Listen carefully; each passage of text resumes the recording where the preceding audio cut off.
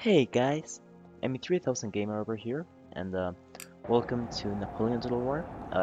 For those of you who don't know what Napoleon Total War is, it's a part of the Total War saga, which is a series of games in which you control your own army and fight against another army controlled by another player. In this case, I'm playing as England, and I'm going against France, controlled by a guy named Little Joe. Um,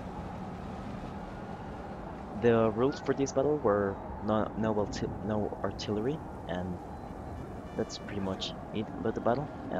Let's see what units do both armies have. We'll start with the French. He has a bunch of casseurs, I think that's how you pronounce them, I don't know, that are light infantry that can shoot farther away from than light infantry, but do worst in melee and hand-to-hand combat with other units. And if you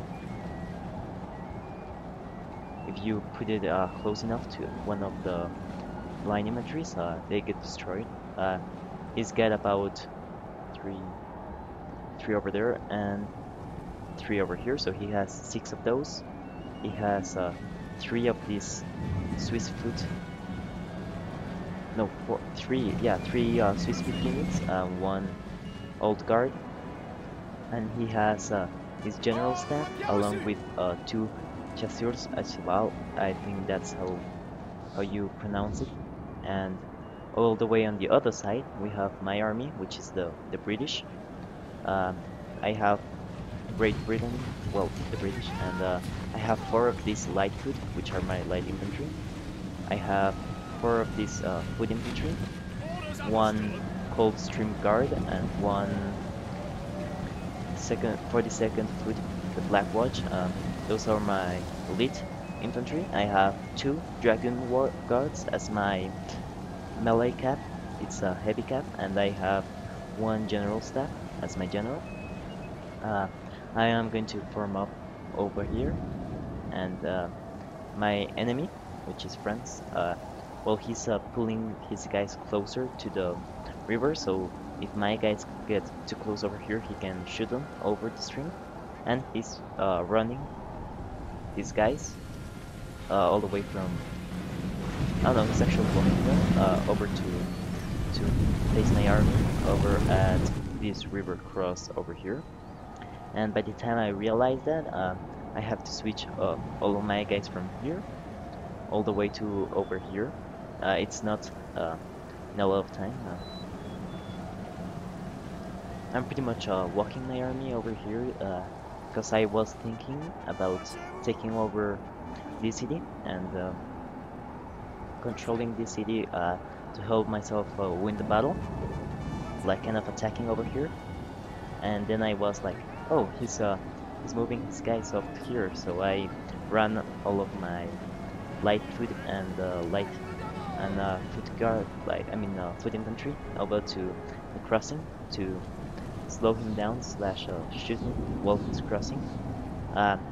But he stops his chasseurs over here at the river and starts running his Swiss foot infantry. So I start running my light foot and my foot infantry over there, so they can face him like front to front. And I think it's Little Joe the name. Yeah, it's something before that, but I can't remember very well. But anyway, let's get back into the battle. I start moving all of my guys closer to stop him, but as you can see, he's already crossed the river, so my efforts are kind of in vain because he's already on the other side. By the way, this is a multiplayer battle. I'm an online battle against another player. Anyway, just to get that cleared out. This is, I think, my third battle or fourth that I've played on Napoleon Total War. So he launches his pack to attack my light foot. At the beginning, I was like, I think I just lost all of my flank. But then, when these guys get in position, I was like, oh yeah, they're going to retreat now, and he's going to lose his staff, and I'm barely even going to lose one of his light foot at most. So I was kind of happy about him running his cab a little bit desperately. I think he lost control, like he wasn't paying attention, so he just ran them through. And over here, he also wasn't paying attention, and one of his and his old guard, which is his elite infantry he has, is fighting melee against him in light foot. I realized that, and I tried to pull him back in order to like blow. But then he charges through, so I decided to leave these guys engaged. But it's too late. They're in melee against those guys, and I see that he's not doing anything over there. So let's just focus over here. So he leaves these guys columns, which is a very big mistake. You never want to leave them like this. You're just going to get slaughtered. He decides to like desperately charge into my foot infantry in a melee fight, and my light foot starts running. But I send in my cab. I actually was sending my cab all the way over here because I saw that he was crossing with his cossiers. So I wanted to run my cab all the way up there, which but unfortunately they got stuck here. Although I do manage to pull through one of my Dragoon Guard units. Anyway, they're not going to. They're going to fight in a while. Let's just keep our eyes over here. That's most of the action. One other of the light foot that was attacked by the horses starts routing, but I have extra men over here to kind of close the gap and shoot him from multiple sides. And I send my general over here to inspire these guys to keep fighting because they were kind of wavering, and I didn't want them to retreat. He has all his Swiss guard and I think his old guard also fighting over here. He's only got one Swiss guard left somewhere. Okay, he's his sorry, Swiss foot, but he has them all the way back here, not engaged. Which I think the smart thing for him to do here was pull back over here and make me cross, or make a battle from both sides of the river. And anyway, I charge my cab over here, and they're engaged in melee with chasseurs, which is a situation that they should win. But he has this is what he pulled these guys back and shot at my horses. I mean, some of these guys are dying from fire. I think it's kind of worth it to do that. But then I forget about these guys. They get out of the fight. But I managed to rout his little suicide charge over here, and my Dragoon Guard is free to attack these Cuirassiers over here. And by this point I'm reforming my lines.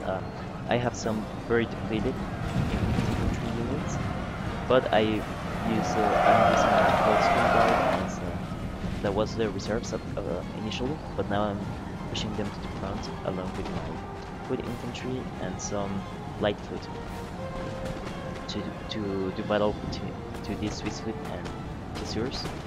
But as you can see, his chasseurs are kind of formed in a line. I'm not sure if these guys are light infantry or not. I think they may be just regular infantry, like foot infantry, but I'm not that sure. Because usually the light infantry, you spread them out like this. By this point, I had 3 intact units and a few depleted units, but I was only using the depleted units to fight over there. And over here, my cab kind of failed on killing these units, and they flee. And his unit of chasseurs that was actually kind of destroyed came back, and he's moving those guys to flank me, and I see that, but I decide to concentrate over on this side to eliminate his remaining units. And at this point I make something a little bit stupid, that I reinforce with the 42nd Flute, the Black Watch over here, from the unit that routed, and I'm going to send in all of these units, all of these 4 units against the general, and I'm going to put them like about over here, and he is going to be able to kill my Lightfoot with his general. But I still have Lightfoot and two regular line infantries ready to fight off these units over here. But I decide to move forward my Lightfoot over here to kill his general. I'm not sure why I did that, but I can't change that now. Anyway, he's trying to make his guys come back by sending his general near them, but that's not going to work. They're too depleted to come back, and their morale is too low to even consider coming back to fighting. And my guys are crossing this little river right now, getting ready to engage the general.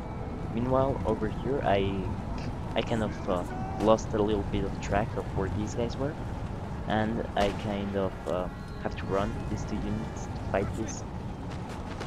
And he's doing some flanking shots over here.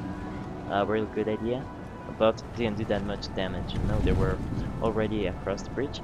Anyway, so I form up my foot infantry to go against his chasseurs, which is a favorable situation to me.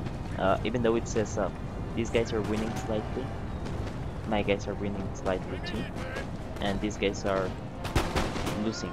Okay, so these guys are losing against these guys and these guys. Well, these guys are completely annihilating these guys. Sir. And I was kind of concentrating over here because he attacked my guys with his general, and I lost track that this guy was, you know, all ready to fight these 2 units, so I just left them there. I finally moved them now, kind of a flanking shot over these guys and these guys, and I get my general over here to inspire these guys to keep fighting because they were wavering and losing morale. As you can see, they're already on the reds. This little bar over here is morale, in case you didn't know. If your units have low morale, they're going to flee off the field. And over here, I charge this general with all of my infantry. Our men are running. He tries to retrieve him across the little water thing, and I decide to charge in my general to stop him from escaping. Let's see this little engagement between generals. I think this general dies. This is a general that has a different death than everyone else, and there he goes, he's dead. My general wins the engagement. I'm not sure who my general is, but and then I start shooting his general unit, and no one survived. I only have 9 out of 18 of my general's god surviving, and over here my guys are getting flanked by his chasseurs. It's not a very good situation for me, but it's still a very healthy unit with 82 out of 120 men. I route these guys, and I reposition these guys to shoot these guys in order for them not to get flanked shot, and I start moving my infantry back this way, and I'm not sure what my general's doing, but I start repositioning my men over on this way, and by this point of the battle, it's already won. He only has these chasseurs left. Meanwhile, I have a foot infantry fighting him and a bunch of reserves over here. So this is just the last engagement. And his units break, my units celebrate because we won the engagement. And okay, anyway, I deployed 1,188 guys, 1188. I think that's how you say it in English. It's kind of weird language. Anyway, I lost I think I lost about half my men, but I killed 857 of these. Okay, this is his name, SBN Little Joe. He deployed 12,048 men, and he lost 907 men, and he killed 483 men. So he pretty pretty much 100 of my guys probably killed themselves because they were fighting for me, I don't know. And almost 100 of his guys also killed themselves. Yeah, which is reassuring in a way. Anyway, let's go into unit statistics. These guys did nothing. That's 42nd foot. My elite units lost 0 guys, killed 0 guys. These guys lost 25 but killed 83. My Dragoon Guard killed 67 and lost 38. These guys lost 35 and killed 36. I think these guys did way better than these guys. They actually ascended on rank. Now my regular foot infantry, they deployed all the same amount of guys because it's the same unit. These guys are the ones that lost the most men, but killed the most also. These two are the ones that did better, even though this one was the only one who ascended. This guy, my general, deployed 18, lost 9 of them, and killed 8 men, which it's kind of sad because they lost more than they killed. Although I think some of the dead guys were friendly fire. My Lightfoot killed pretty much no one, but this Lightfoot actually did quite well, like compared to the rest of them. And anyway, this was today's battle. I hope you enjoyed. Please leave a like if you like if you like the video. If you would like to see more of this game, please comment down below, and please share the video. Really helps me out a lot. And I'll see you guys on the next video. And please tell me if you enjoyed this kind of way of recording this game, or if you would like to see like a live, like me commentating at the same time that I'm playing the game. And anyway, it's your favorite YouTuber over here, and see you on the next episode of whatever, because you know it's just not so common to do the same thing twice. But next what is it called, week, clay soldiers will return,